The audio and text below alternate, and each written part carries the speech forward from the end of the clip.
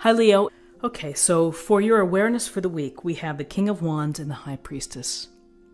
The King of Wands is an energy here where we see success, we see competence, we see virility and vigor.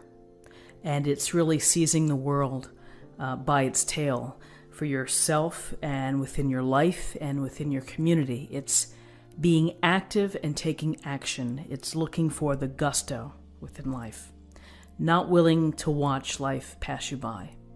So the King of Wands is charismatic, charming, very motivated and ambitious, and wants to be successful in all of his endeavors.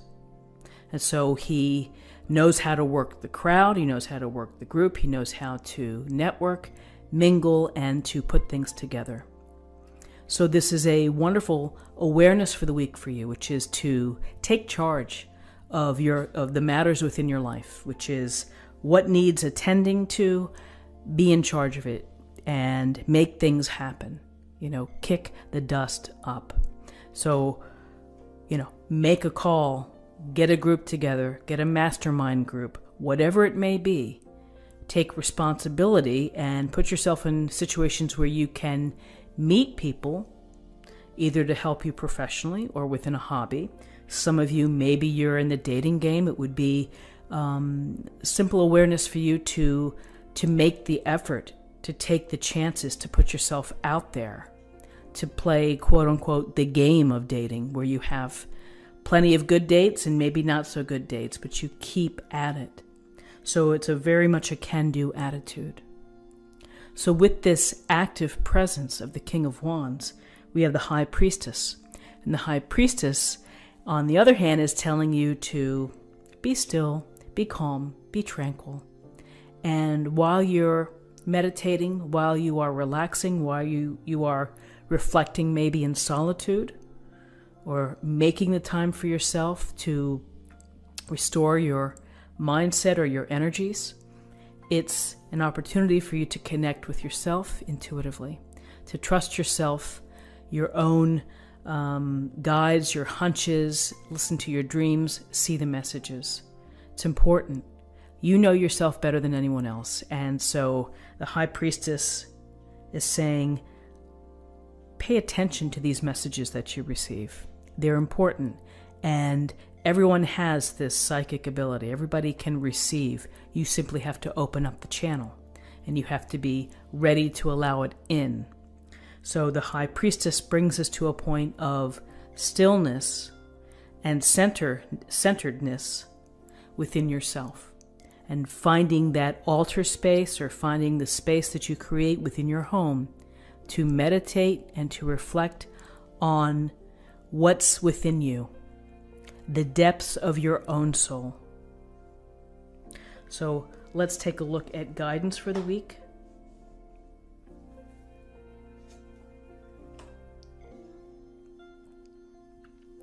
So in terms of guidance, we have the Wheel of Fortune, Major Arcana, and we have the Eight of Swords. So the Wheel of Fortune goes to the idea that in life, in the universe, in the world, it's always spinning. The cycles are in play, the seasons, everything is changing. And within our own life, we have moments where we have good fortune and moments where we have less than good fortune. And you have to be able, and you have to be capable, and you have to be ready to deal with the Wheel of Fortune, which is whatever comes your way, whether it's great news or whether it's lousy news. You have to make it work for yourself. You have to understand that there's the peaks and valleys of life, and you have to be able to ride through them. For some of you, you may feel that things are in motion, that the pace is picking up, spinning and movement. Maybe it's not the best time to make a firm decision. Maybe things need to settle down a bit. But certainly with the Wheel of Fortune, it can be great luck coming your way. Perhaps you get good news. Perhaps fortune smiles upon you. It also could be going the other way, and it's a matter of scrambling to stay on top of the wheel. So with this Wheel of Fortune here, we have the Eight of Swords. In the Eight of Swords, we see the woman here encircled by the swords, blindfolded and bound. This is a feeling where we have doubt and we may feel restricted, we may feel oppressed, we may feel that we're being held in, captive, where we're not allowed to let our ideas fly or to have freedom. Something may feel like we're getting crushed. And so we're blindfolded and we're bound. We may feel trapped. And it can simply be a moment in time when you feel down, when you feel negative, when you have self-doubt, when you think that things aren't going your way. If this wheel gave you some bad news, you may feel that you can't catch a break. So what I would say with the Eight of Swords in terms of guidance is, you're going to have to reframe your thinking. And despite being blindfolded, despite having bound, the body bound, your feet are still free. And if she wanted to, she could crawl, she could walk, she could try to make that step away from this sense. Sometimes you get a sense of helplessness, but you have to be ready to say, I'm going to do this. I'm going to get out of this mindset that is not allowing me to feel free or to feel the opportunity to grow. It could be one small step, one small thing that you do each day to help rebuild confidence or to give yourself a purpose in moving forward.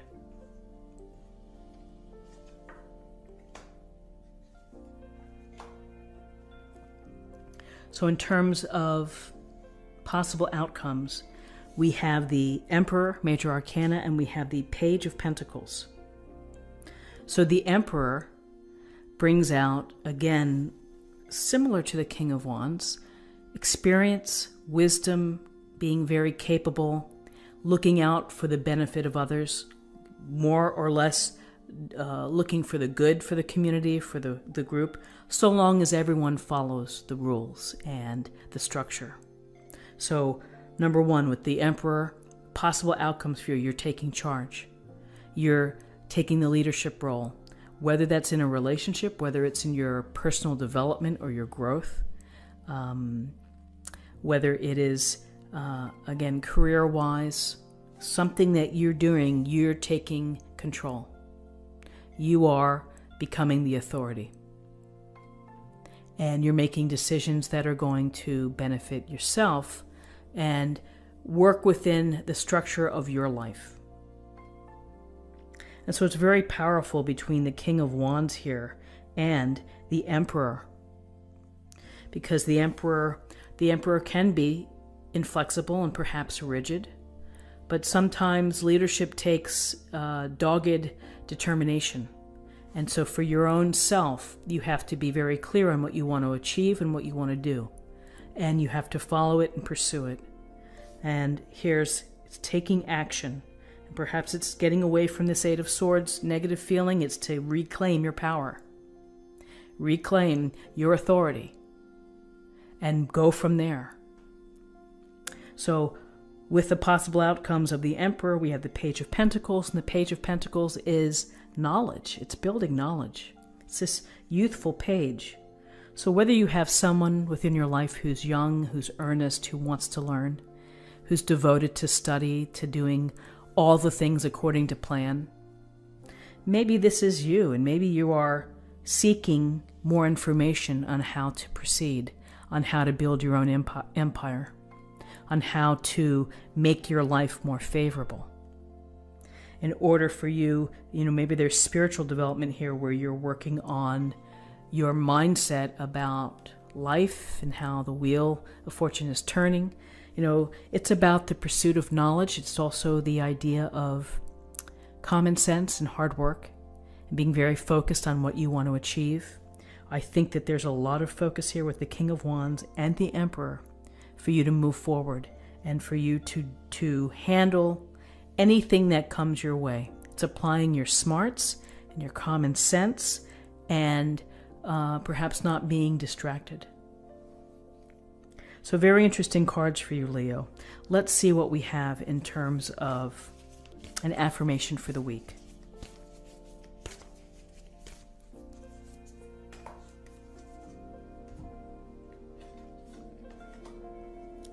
Passion and pleasure. Savor your life. Great advice, and particularly this week for those that are with friends and family or having a feast, a holiday feast. Savor your life. Savor your friends, your experiences, everything that comes to you. A beautiful piece of advice. And finally, let's see what we have in terms of love.